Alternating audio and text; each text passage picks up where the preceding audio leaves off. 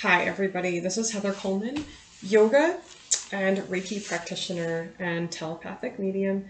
Today we are going to be doing a yoga meditation practice that is designed primarily to help you open and balance your third eye chakra right here. Our third eye helps us to more clearly see ourselves, our circumstances, helps us with creative problem solving, especially when we're feeling stuck or at a crossroads. So if that's you at this point, this is an especially great yoga meditation practice for you. Today, we're going to be working with two mudras. Our very first mudra is called Unity. It's going to look just like this.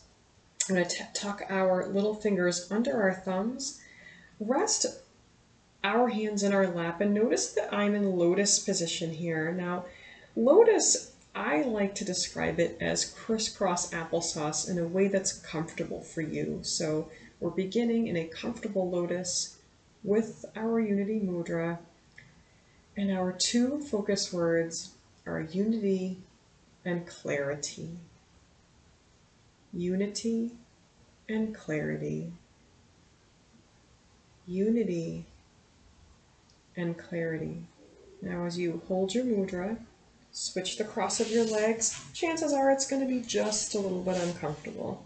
Just a little bit.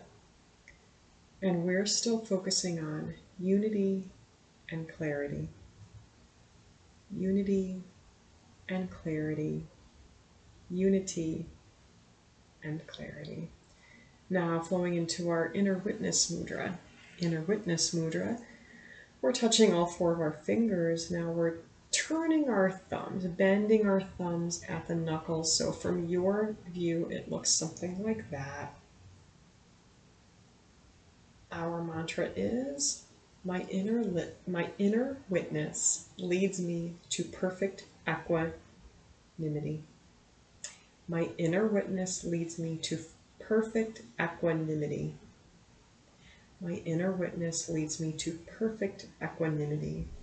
And if you're wondering what that means, it is calling on the part of ourselves, and we all have a part of ourselves, that it is a witness to what goes on, more of a detached observer that we all have within ourselves, helping us to look at our circumstances more objectively. So calling on that inner witness, leading us to equanimity. Equanimity is an ideal balance of emotions, thoughts, decision-making, and also a balance within the systems of our body. So we'll say that mantra just one more time. My inner witness leads me to perfect equanimity. Beautiful. And we've got two additional poses for today. Number one is our lotus. We're going to get into our child's pose next, and we're going to do two variations of child's pose. So we're going to swing our legs around to the side, and then from there we've got our feet together. Bring your knees as wide as you need to be comfortable.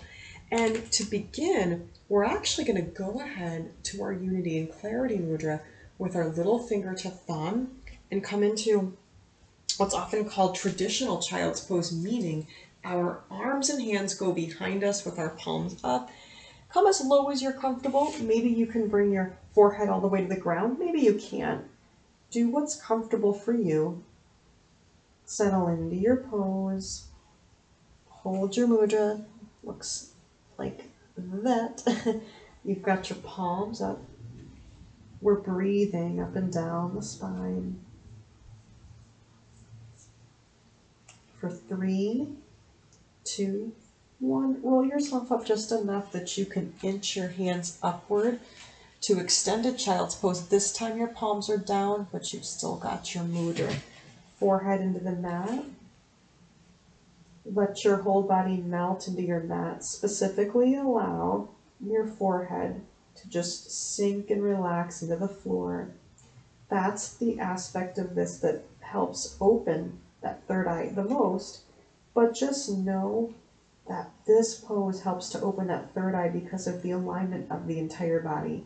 For example, the hip opening, the extension of the arms and shoulders and chest. All of that assists. We're here for 8 more seconds. A big inhale and exhale. 3, 2, and 1. Let's slowly rise. And then from here, we're going to have an option, meaning you can opt in or out. And the reason I say that right off the bat is that dolphin pose is pretty challenging. If you're a complete beginner, you may want to take the option of staying in either one of the versions of child's pose that we've done, and or you may want to take this on your knees. So 3 options for dolphin pose. 1, skip it entirely and do child's pose. 2, here's option 2, is to simply lift up your hips, bringing your knees a little bit closer together, maybe shoulder width, and just press your weight into your forearms. Now we're going to take that inner witness mudra. You don't have to lift your hands. I'm just doing that so you can see. We're going to make sort of like a little house and tuck the thumbs. Remember how that went? And set that mudra on the ground.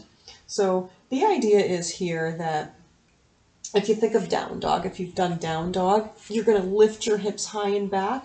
Now, if you're feeling pretty good with this, you can walk your hands out a little further and press with your ab muscles to lift your hips and glutes. And your chin is tucked. So remember, option 1 was just to take a child's pose and you're still doing the work. Option 2 is on your knees. Do your best to keep the mudra. If you lose the mudra as we go further, no worries. It's okay. Now, option 3 is those of you that have done down dog. This is a lot like down dog, where we're going to slowly lift up our hips. You can keep those knees bent, or maybe you're able to come to straight knees. Again, this is completely up to you. It's an intense pose, and that's where also maybe you're keeping that mudra, but if not, it is okay.